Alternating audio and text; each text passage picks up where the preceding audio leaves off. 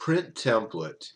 This is a fun little feature that we've added that allows you to, how do I say, put multiple images on one page. So here's our print templates. We can start out with our page format if you want to change from portrait to landscape, or if you want to change your paper size, any of that stuff, change your margins, all that can be done right in here. Now you come down here and select what you want it to be printed off as, and let me see, let me do this one right here. Oh, you can come in here, and before we do that, you can change your stamp form, all that good stuff. Put your own logo in here. Your logo does need to be a JPEG to fit it. Text 1 and text 2. This prints off on the bottom of your page.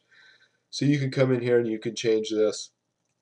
This is just some wording that we came up with, but by all means feel free to personalize it. That's what this is all here for. So you can preview it when at the end here, see what it looks like, and reset button down here. Reset will set it back to ProKitchen defaults. So we're just going to leave all that the same. We're going to click OK. We can print the stamp form or not, and you can print it in grayscale if you'd like. I'm just going to hit OK on this. Now come up here in my thing, we want add to view. I want to put view 1 in here. There's my layout. Add to view elevation 1. Add to view elevation 2. And here I'm going to add to view. Now you can do add image. So if you have a 3D and you've saved that 3D, you can pull that in here from where the save location. I'm going to add our bill of materials. I did click add bill of materials, right? Do I have it? Oh, I have sample catalog. I don't have bill of materials. Never mind. So we will do we'll do elevation 3. And then you can right click on the elevation and scale to fit. Scale to fit. And this one I'm going to zoom out.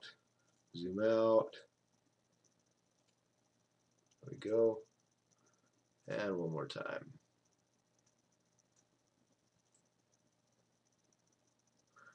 We can clear view if you want to put something else totally in there.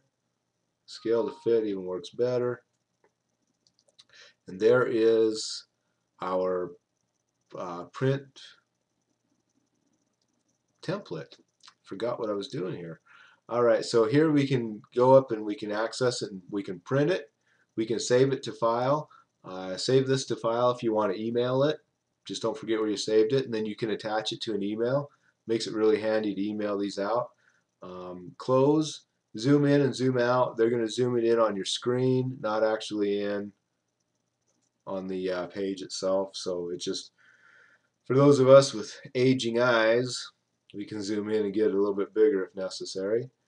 And mover, there is a mover feature, so you can come in here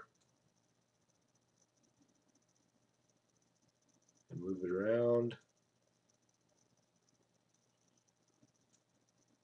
There we go. Center it up a little bit if you want.